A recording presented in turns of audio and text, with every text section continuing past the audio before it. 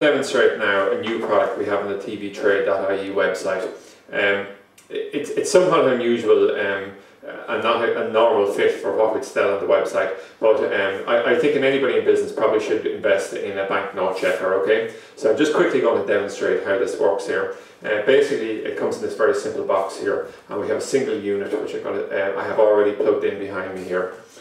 So what we actually have here is we have a 3-pin plug on this unit, and if I just hold it up here, we have a UV light here and we have an on-off switch. So I'll just turn on this particular unit now, and what I'm going to do here is just demonstrate how we're going to check a banknote with this. Now this is by no means foolproof, but it's certainly better to have one than not have one, and certainly gives you a confidence. Blatant forgeries you'll pick up very quickly with this system.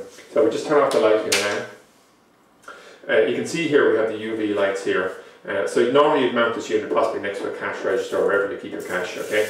What we'll do is we're just going to slide a €50 note in here, and we can see immediately when we slide it in here, a number of features become very visible on it. The stars jump out, and also there's a coloured speckles built into the banknotes, plus a number of symbols here that all become very visible. Now if this was a forgery, and particularly if it was a photocopy, none of these would be visible to the eye under the ultraviolet light.